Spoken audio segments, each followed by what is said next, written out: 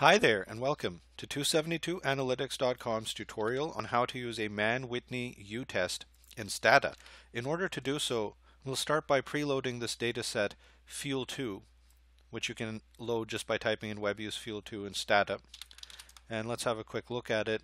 It seems that we are measuring miles per gallon as a function of treatment. So some of these cars are treated, others are not, and we want to know if there's a difference in miles per gallon between the treated and untreated cars.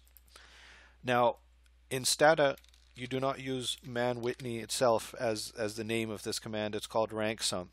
So you enter rank sum. MPG here is the continuous variable that you're testing, comma, by, and in the parentheses you have the dichotomous or two-valued variable treatment that you are sorting on. And here, of course, there are only two treatment possibilities, which are treated and untreated, and we push enter. And here you see your null hypothesis of equality between treatment and a lack of treatment, and we see that we cannot reject the null because of your p-value over here. Now, why would you carry out the Mann-Whitney U test? It's non-parametric, and most people would know the independent samples t-test as the parametric version of the same thing that you're trying to do with the Mann-Whitney U test. This tutorial isn't the place to talk to you about the differences between parametric and non-parametric statistics. It's just to show you that when you as a student are asked for a non-parametric equivalent for, let's say, robustness testing purposes, or just because your professor wants you to demonstrate that you do know the difference between these tests, I want you to see just how to run the actual test in Stata, and then consult your statistics textbook or other sources to learn more about why a non-parametric test like Mann-Whitney U might be more useful. There's one thing that I'd like to sort of call your attention to. What's really cool about Stata, and this is not true of the current version of SPS, for example, is you get your different p-values based on different conditions here. So one of them is the inequality of these two means, right, between treatment and non-treatment. But you also have different p-values based on these directionalities. Is it greater or lesser than? So those are some different conditions, and you notice that you do not get that here in the rank sum. You just get what's tested here is just the null hypothesis of equality between the conditions. Now, I'd like to show you a quick command that will give you more insight that's useful here. We're going to just repeat the rank sum command here, but we're going to add p order at the end.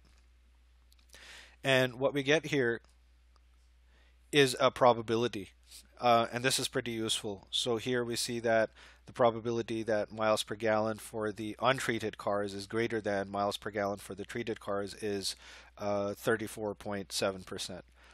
And obviously, assuming an alpha of 0.05, we would like to see this here be something like 0.95 before we could conclude that the miles per gallon of the untreated cars was greater than the miles per gallon of the treated cars.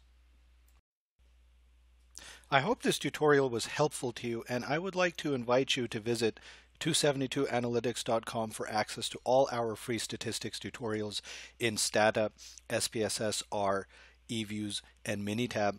Here at 272analytics.com, we provide data consulting primarily to graduate students. Therefore, we work very closely with you in order to perfect your Chapter 3 and Chapter 4. That means helping you design surveys, getting your data input, assisting you with fashioning appropriate research questions and hypotheses, getting your data, extracting them, transforming them, cleaning them, putting them through analysis, interpreting them, explaining them to you, so that at the end of the day you know exactly what story your data tell, why they matter, what they mean, in a manner that lets you write a perfect Chapter 4 following a perfect Chapter 3, and lets you defend your dissertation or thesis with complete confidence. We provide ethical consulting. It's not a writing service, so you will be responsible for taking our blueprint, our assistance, our consulting, and transforming them into an appropriate academic project for yourself. I'd also like to remind you that we provide the same services to undergraduate students who are working with quantitatively oriented assignments. Thank you so much for listening, and have a great day.